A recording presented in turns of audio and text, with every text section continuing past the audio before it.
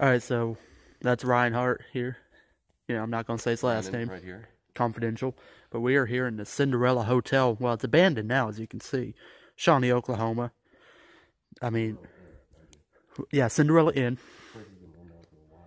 Yeah, been down for a long while.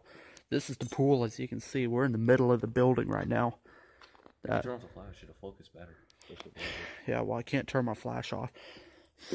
But, like, we got to be kind of careful in case cops show up, because we ain't supposed to be here. But anything for views, am I right? Right, anything for the viewers. This place is supposedly haunted, too. Very haunted. So with all of these broken windows and glasses, would you expect there to be no ghost whatsoever? Brennan. Yeah, well, I mean, I'd expect it. But, like, we're going to give you a look around this place. We've got two others with us. Jinx. That was lit. That was lit. Up there, we may get to that. I don't know.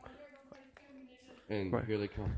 Yeah. Well, we'll end the video here, and we'll do some later. We got a bunch of beer. Want some beer? You freaking idiots.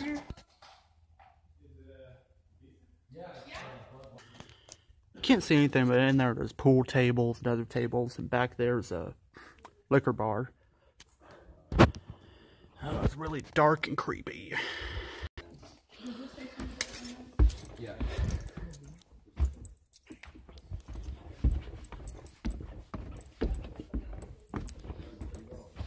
On the radio room for a second.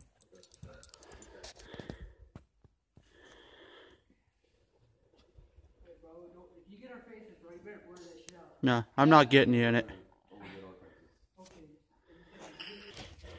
Alright, well this is radio room, I guess. It's got TVs all over in it. Kinda like don't like going out here on my own.